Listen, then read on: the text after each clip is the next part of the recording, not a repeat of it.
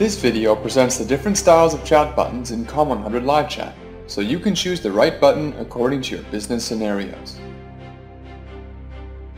Basically, you can have specifically optimized chat buttons for your website and text. Moreover, the advanced features enable you to have different buttons for different teams, such as one chat button for sales and the other for support on different pages.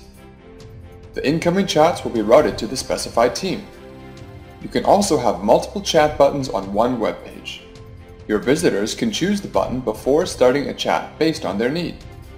Just like press 1 for sales and press 2 for support in a phone system.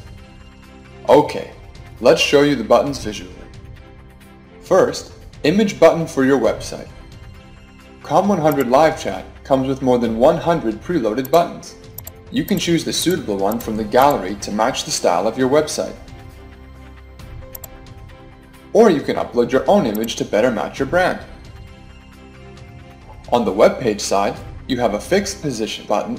That is, if you scroll, the button scrolls with the page. You can put the chat button in the place you want to integrate the button into your web page. Or you can have a sticky chat button. Sticky means the button stays in the same position of the web browser when you scroll.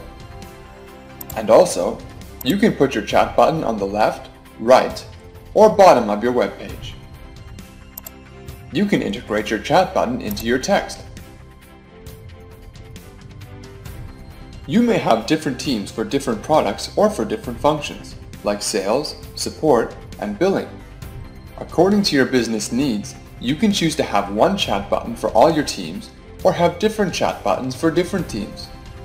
Let's say your home page is for sales. You can have a sales chat button on your home page, and you have a specific page for customer support, and a support chat button on your support page. If all your sales team members are not online at the moment, the chat button shows offline, even if some members of the support team are online. The chat initiated from this chat button will be routed to your sales team automatically. And here is the support page with the chat button for support team.